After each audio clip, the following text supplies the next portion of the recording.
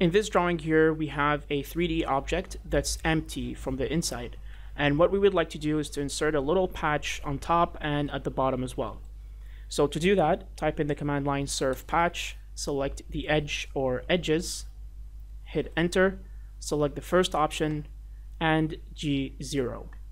Hit enter to escape, and here we have it. So as you can see, the surface was inserted as a patch individually.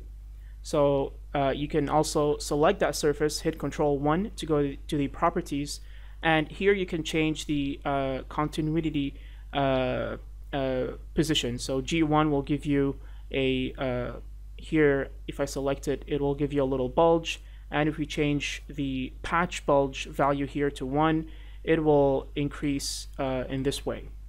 We can do the same thing at the bottom, so we go patch surface, and in this case we'll do a flat surface only. So we'll select the contour or the edge, continuity, G0, and hit enter.